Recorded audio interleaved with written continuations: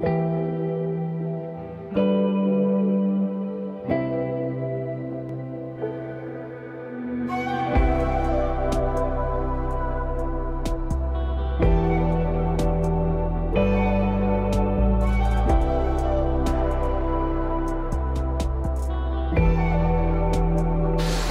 guys, Keith here, Two Guys How To, and we're just making some homemade eggnog, and I figured why not just record it. There's a lot of people, you buy it at the store, maybe you go to get it, you can't find it, or it's pretty pricey.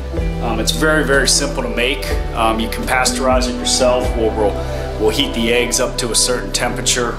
The egg batter, the nog batter that, you know, people concerned about it being pasteurized, you're not eating any raw eggs. So it's very simple. I mean, basically you're just gonna need six eggs. I usually use a dozen eggs. I use any kind of regular milk. This is lactose free, and it's like a skim milk, or you can use a thicker whole vitamin D milk with lactose, without, whatever you want to do. You can use almond milk if you want.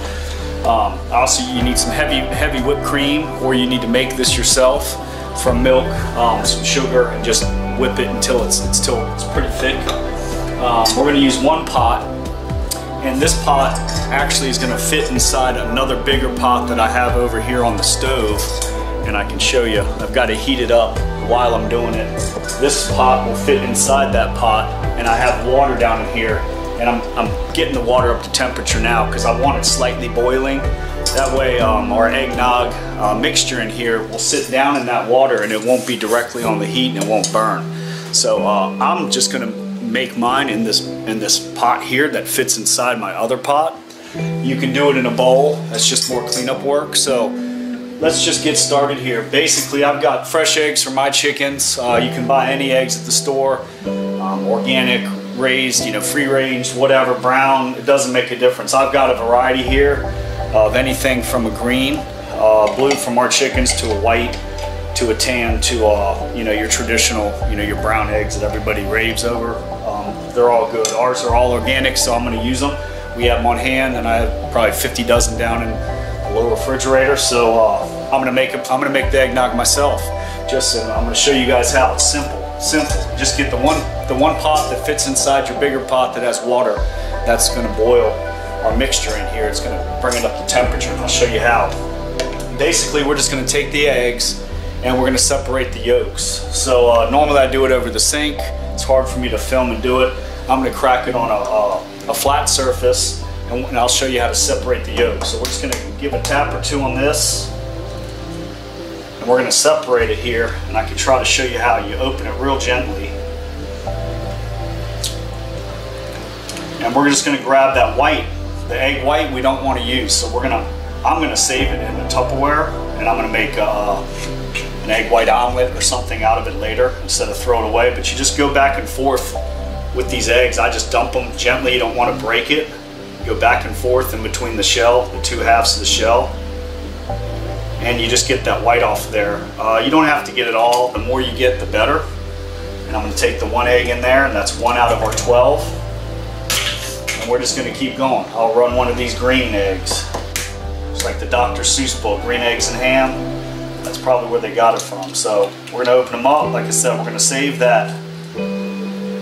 the white down in there, and try not to crack the yellow. If you crack the yellow, it doesn't matter. I just go back and forth from shell to shell until that white gets out of there. Boom, there's our second egg. And we're just going to keep going on down the line until we get 12. I do 12 because if I'm going to make this, I want to make enough for, you know, maybe 8 glasses. 10 cups, 8 to 10 cups is probably what it's going to make. It doesn't make that much. If you got a lot of people coming over, I would recommend maybe a couple dozen eggs and just double up the ingredients. So there's our third egg there. We're just going to keep going down the line until we get 12. And some of the eggs, our eggs are incredibly hard. They're hard to get that yolk out sometimes. So store-bought eggs are a little bit softer, so you can crack the shell. We'll keep going. That one was a little messy, so I'll add one more in the final recipe. I'll put 13 in here. But just go back and forth until you get all that protein. All that white is protein. We don't want that in there. It's going to make for a non-custard like eggnog. It's going to be a little bit tougher. It's going to try to harden up when we boil it, or we bring it up to temperature. We're going to bring it up to 165 degrees. So we don't want any of that white in there. If you have a little bit, it's not going to matter. Don't sweat it. You'll get better and better at getting the egg whites off the egg yolk. The only other way to do it would you'd have to buy this from a specialty place that would just be straight egg yolks. But it's good to do it yourself. Learn the technique, kind of get involved, say that you made it yourself. And it's going to be more beneficial when people try it. They think you bought it at the store, and really you made it right here in your kitchen. They're going to be impressed. That's what you want. So I'm losing track of how many eggs I have, but in general, I do 12. And then if you want to practice your batch first, you can do 6 eggs, split the recipe in half, but you won't mess it up. It's not that hard. Just separate these eggs, get them in there. We'll add our finishing spices in there. A little bit of, you're going to need the heavy whipped cream. You're going to need some sugar. You're going to use some regular milk. You're going to use some cinnamon, some nutmeg, allspice, and I also use a little bit of, it's kind of like an Asian cinnamon. I've got it over there. I don't have it in front of me. But you can add whatever you want to this, and you need some vanilla extract. And you'll have this thing tasting great in no time. So, all right, we're getting down close to our last egg here. Just keep separating these back and forth. You can use the other yolk and kind of scrape off that white. That looks good to me. Let's do a couple more. Do a couple of these smaller ones. I thought I saw one in here, had a little crack in it. Maybe not.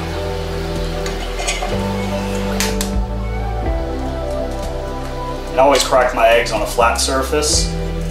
That way the eggshell doesn't go inside of it. I dropped that one there, but we'll get it out. If we can't get it out, I'm just going to leave it.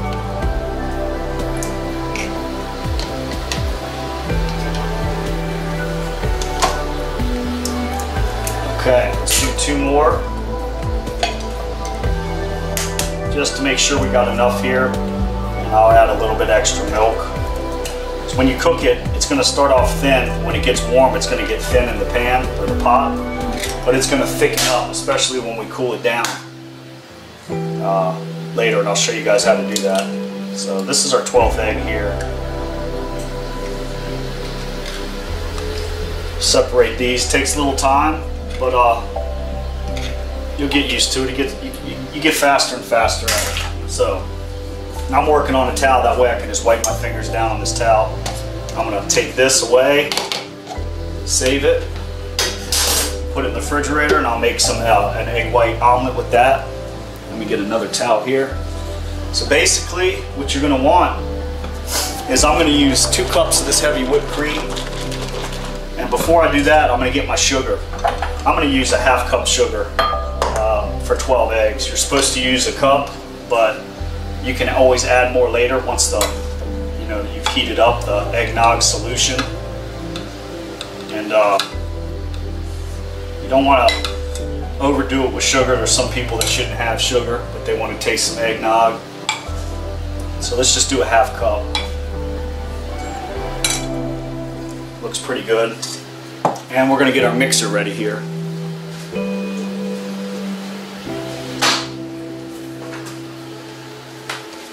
Plug in our old school mixer. You can just get a hand mixer. You can do it by hand. You're probably going to tire out.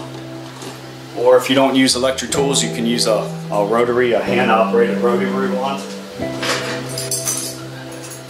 So we got we'll just insert our beater things. You can get these, at anywhere for cheap if you bake a lot. And we'll show you how it is. This is called a mixer. And these are your little attachments that go in. These are going to rotate back and forth and kind of whip up that solution for us.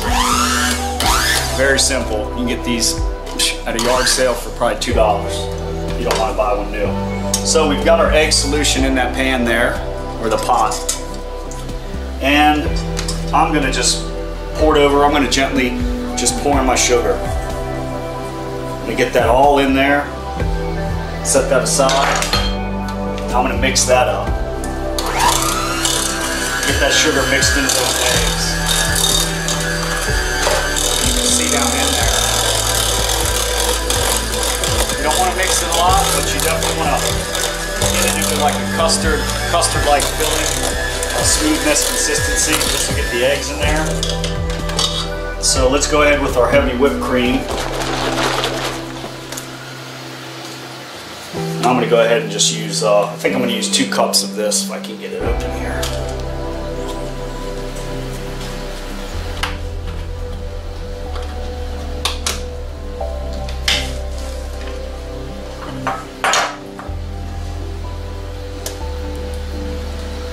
Let's just go with 2 cups. It's going to make it nice and rich and creamy, and that's what we want.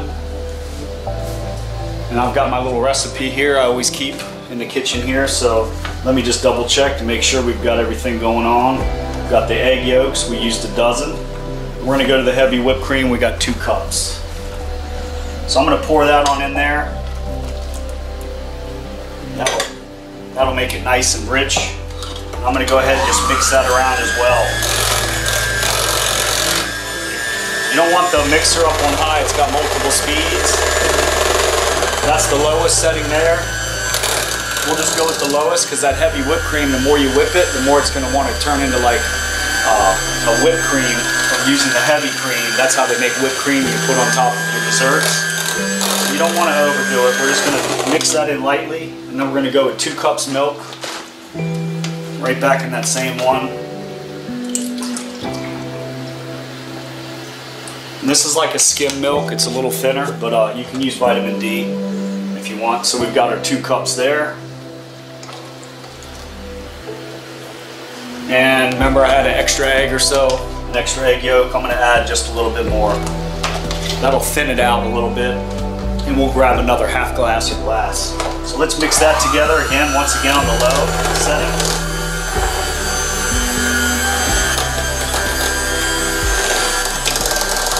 And we're going to get ready for our spices here.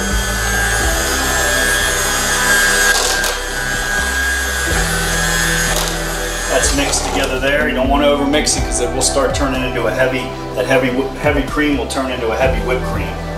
So we've got our spices over here, and we're going to use a nutmeg, allspice, and a vanilla extract. Let me just get this cleaned up here. And the vanilla extract, you can get pure, whichever company you want, or you can get imitation. I'm going to use the pure. This is my backup in case I run out, but I want the pure vanilla. And we're just going to use a teaspoon for everything. Let's start off with the dry mix. We'll do some allspice. And I'm just going to do a full teaspoon of this allspice. We want it to taste nice and seasonal with the holidays. And I'm just going to do a level spoonful of a teaspoon. Put that in there.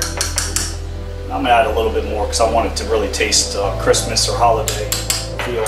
That's a done deal. Same thing with the nutmeg. Let's go ahead and juice that up. And it doesn't have to be heaping over the teaspoon. You can just have it flat. You can see how I have it. It's almost flat in there. It's plenty. You can add more later when it's cooking. You can taste it, and always kind of add in a little bit more spices later while you're stirring it up. Let's go with some cinnamon. Now cinnamon's got a little bit more punch to it, but I'm just going to do one of each. You know, I think it's just safer that way. And this here I got it's kind of like an Asian cinnamon. I got it at the local Asian store, and it's Galinga ginger powder.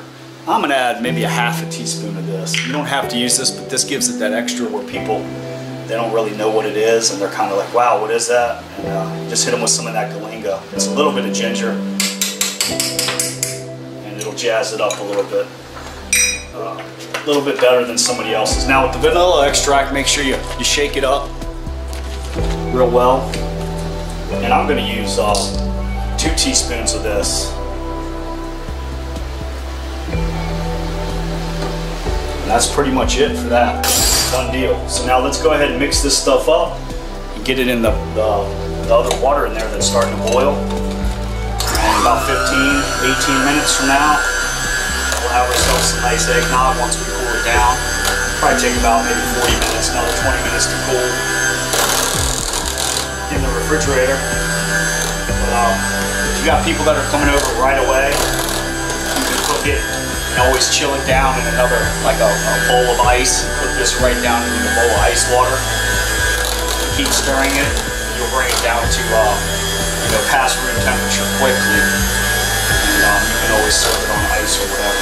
So got this still on the low setting. And you might look at it and say, oh, that doesn't look like eggnog, it's a little thin. It's going to thicken up. We're going to heat this up. The egg's going to kind of turn into a little bit of a malty custard type, and it'll tighten up on us once we cook it. So let's get these off of here, get them in the sink. And you guys can follow me right on over here where we're going to cook everything. So we've got our pot of boiling water here. It's just boiling, and let me show you guys. And I've got it probably about a quarter of the way full. If you fill it up too much when you put this pot down in it, let's get this over here, it's going to overfill and splash on your stove. So we're going to set that right down in that water just like that. And it's going to be a little bit at an angle, but that's totally fine. That's what we want. So let's get this going here so you guys can still see what's up. And I got a whisk, a little hand whisk here. I'm just going to sit here and you can see that heavy whipped cream starting to come up to the top. But that's fine. We're just going to stir it lightly. You don't want to whip it. Keep whipping it. You're going to get too much foam in here. Just gently stir it. And bring this, and if you got to adjust your temperature now that we put this cold solution in the hot, it's going to quit boiling, but it'll be back up. Don't walk away from it or go somewhere and do something, because once it starts boiling up, it's going to go all over the stove. So I'm going to stir this, let you guys not sit here and watch me stir this for about the next 12 minutes, but I've got a thermometer. So basically you pull this off, you got this a meat thermometer or any kind of thermometer. You turn it on, you set it down in there, don't touch the bottom, just kind of get it in the middle of the solution. And once it's at 160, 175, it's pasteurized, it's good to go.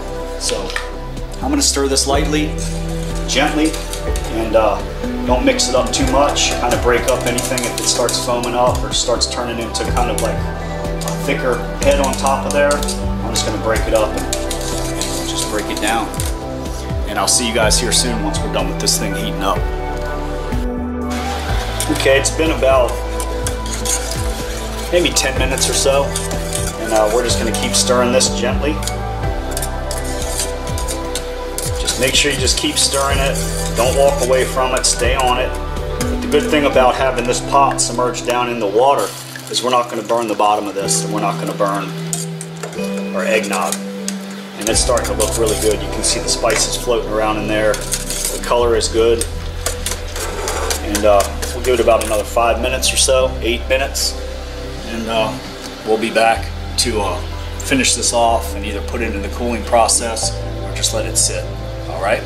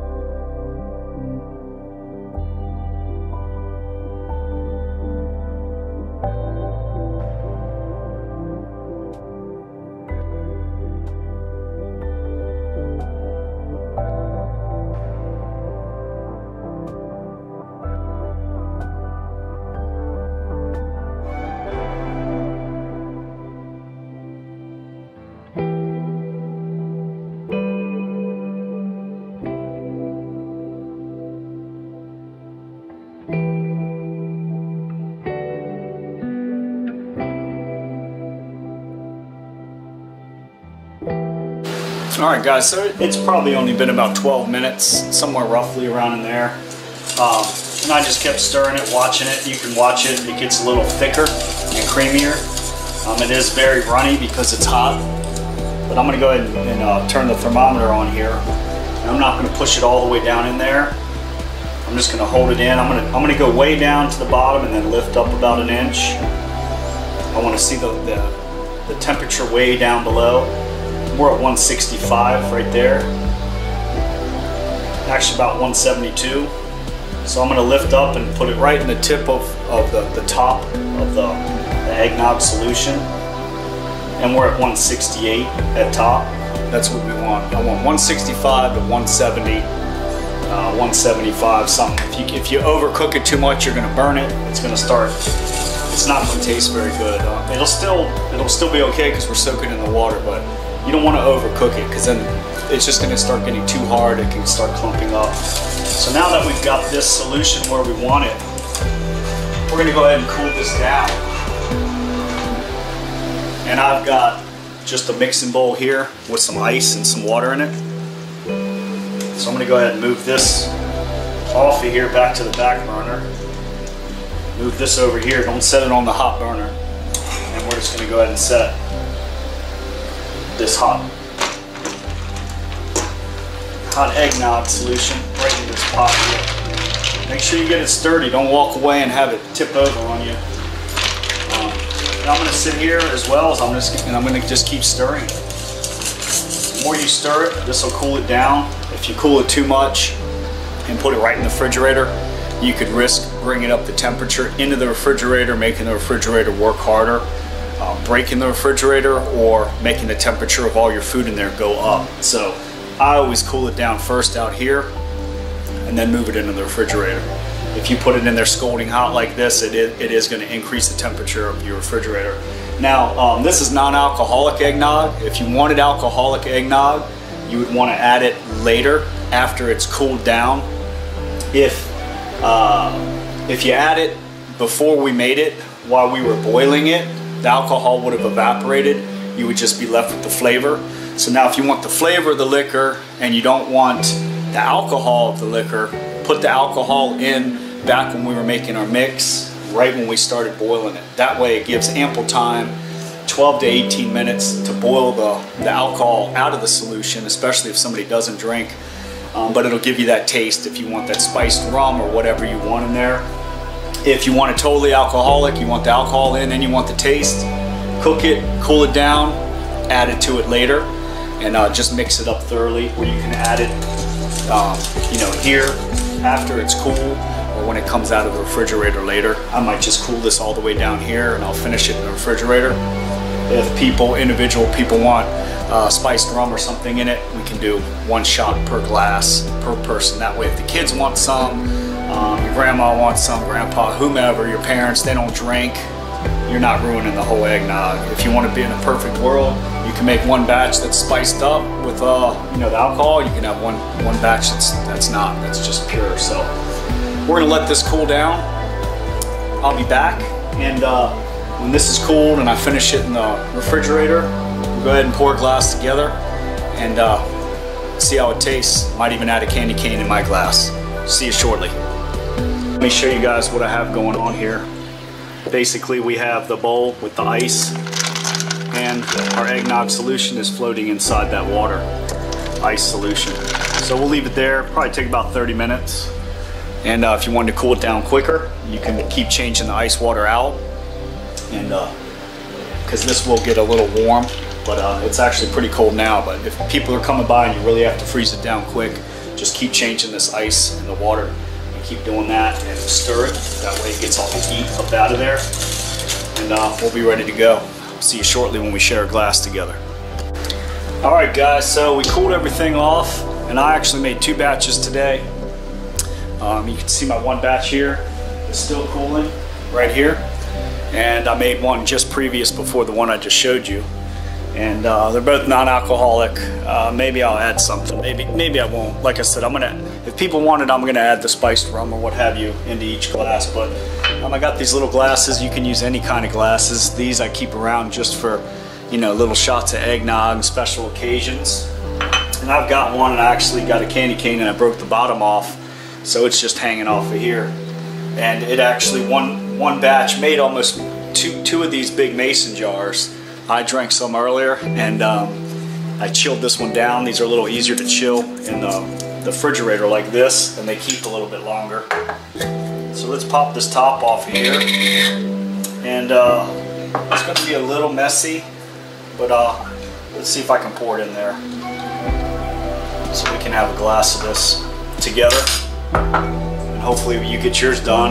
And you got the candy cane. You can do without the candy cane since it's Christmas time tomorrow. Tomorrow's Christmas, tonight's Christmas Eve.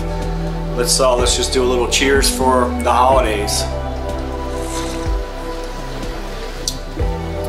Just as good, if not better, than the store, and it doesn't have all those preservatives and stuff that they're putting in there to make it have a lot of shelf life.